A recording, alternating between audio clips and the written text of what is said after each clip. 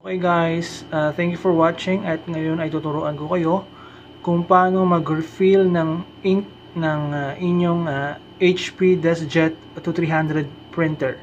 So kung mapapansin nyo guys, pag hindi kayo nag-refill ng inyong inkjet at bibili na lang kayo ng cartridge, masyadong mahal. So ngayon tuturuan ko kung paano. So ito na lang natitirang ink ng aking cartridge. So let's check. Ganun na lang din siya. So, before ko ituro sa inyo, tignan muna natin kung paano tanggalin ang cartridge sa printer. Okay? Alright guys, so ito yung ating HP Deskjet printer na ang model ay 2300. So, paano nga ba tatanggalin ang cartridge sa printer? So, ang gagawin nyo lang guys, sa ilalim, i-pull out nyo lang to. Then, automatic na magpapagitna ang cartridge. Ayun yung cartridge. So kung napapansin nyo guys, dapat nasa tamang posisyon ang cartridge para sa tricolor. Ito ang tricolor at ito yung black. So paano tanggalin yan? So ang gagawin nyo lang ay pull down nyo lang. Ayun. Ay, pull down. Ayan. Isa pa.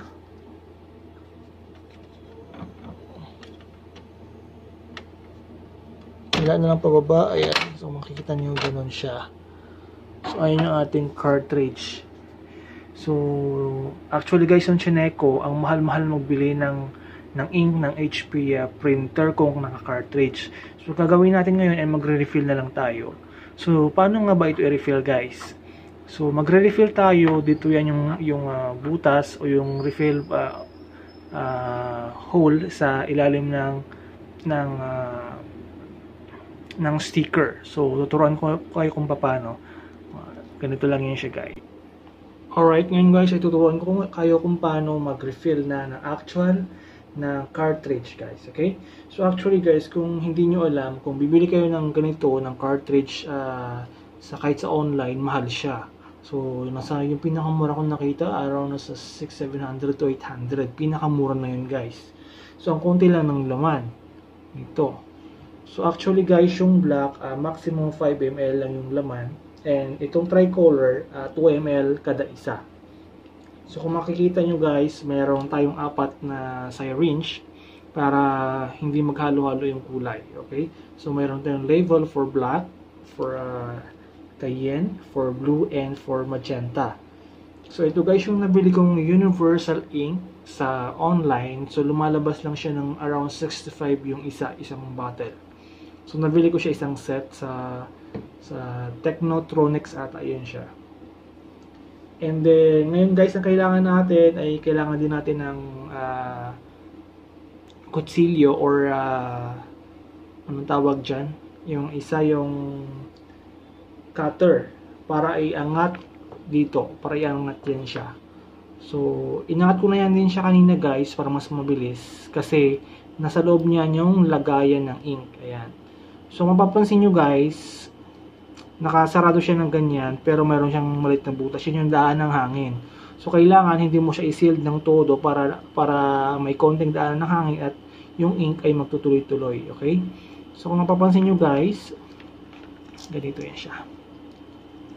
Ayan. 3 yung butas niya. So, kahit saan dyan, pwede ka mag-inject. Pero, ang advisable ay itong sa gitna. So, ngayon, 5 ml yung pwede siyang malagay dyan. So, kuha tayo ng black. This one is black.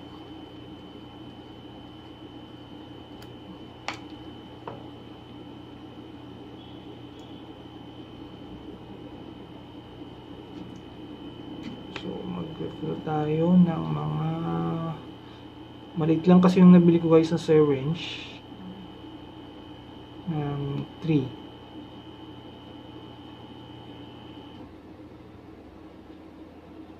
Ayan. Pwede na ito. Then, pwede natin siyang lagyan ng tape para hindi siya mag-awas.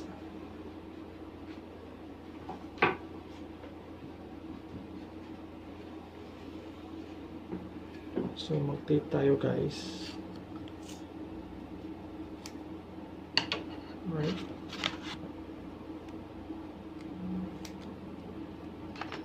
Lagyan natin ng tape dito para hindi siya magkalat. Sorry. Wait lang. Ita natin.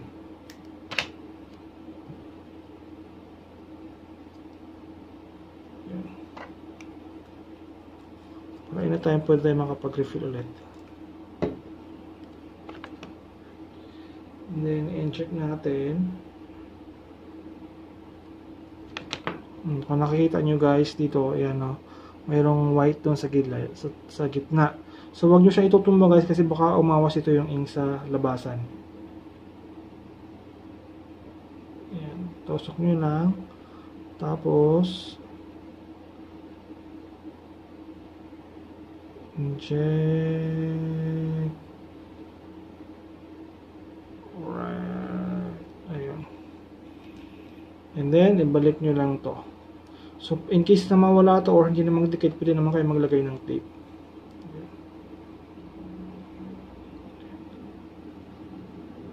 And this one's for black. For dito guys, sa tricolor, kada kulay merong specific yan siya na lalagayan. So, yung gitna, yung taas, yung upper part, yun ay magenta. Ito naman isa cayenne, and yung isa ay yellow. So, unahin natin yung magenta, guys.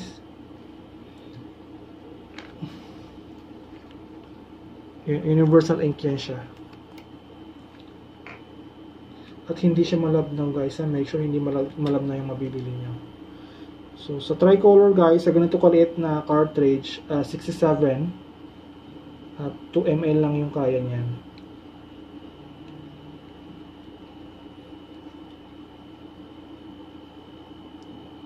Check tayo po tayo ng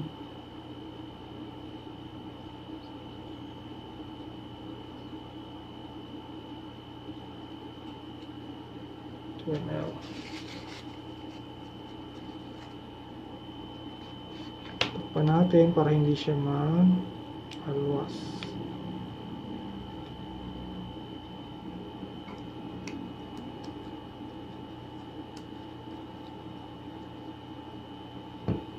Then, inject natin dun sa taas.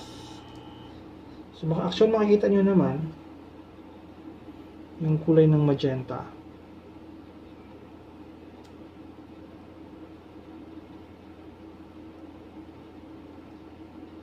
Right?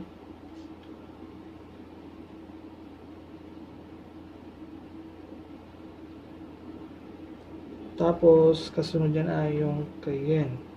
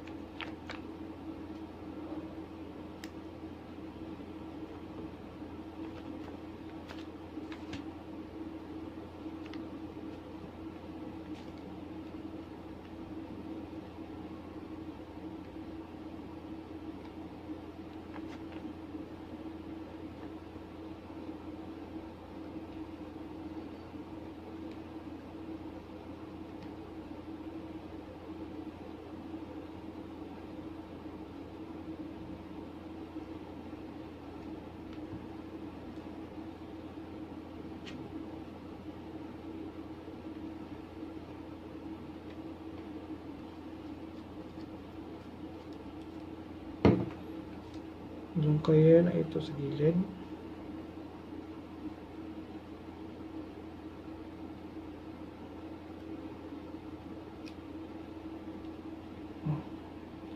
Tumatagos na guys yung yung magenta. Saan mo napunta yung magenta?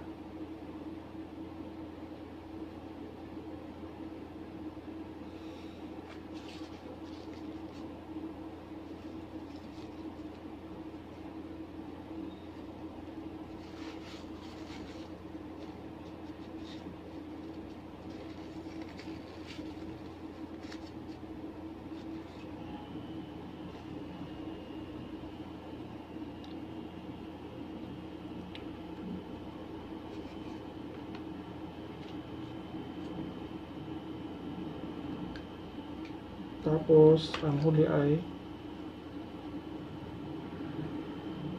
yellow.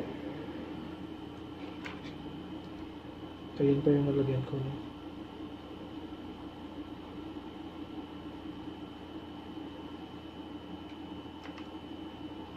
Wait lang. Hindi pala yung nalagay ko. No?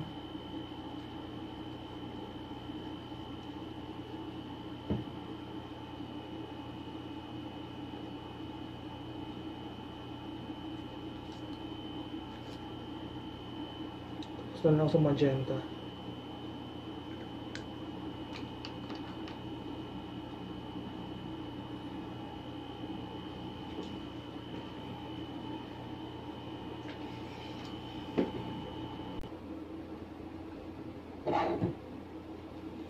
Sa yellow na tayo, guys.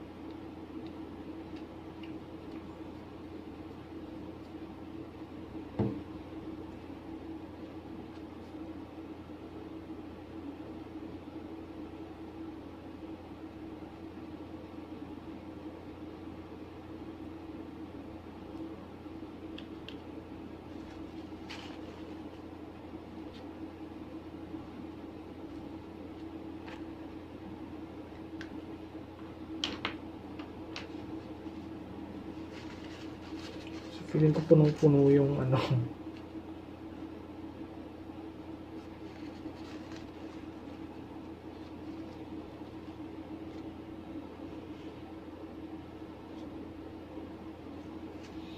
Then, isara na lang natin siya ulit.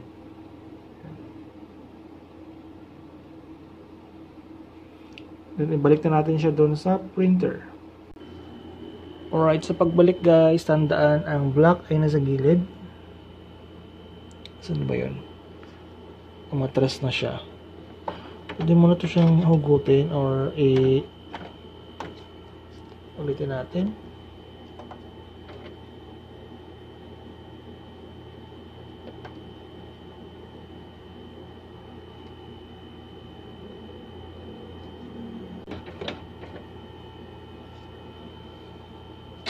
Lagatin yung black sa right.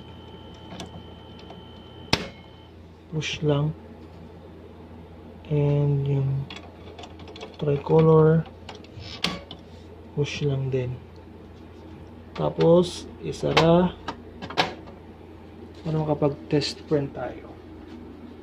Alright, subukan natin mag test print.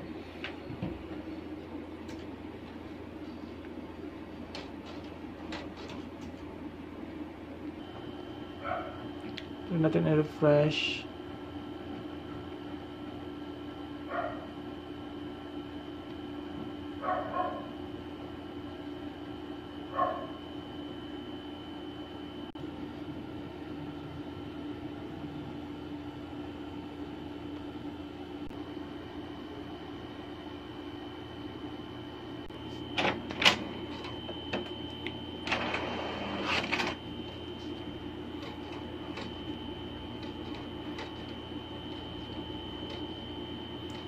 Tignan natin guys kung mag-a-adjust agad siya o kailangan siyang ulit-ulitin pa. Ayan yung print niya guys. So kailangan natin retry and retry para mag-perfect yung color. Okay? Alright. Thank you guys for watching.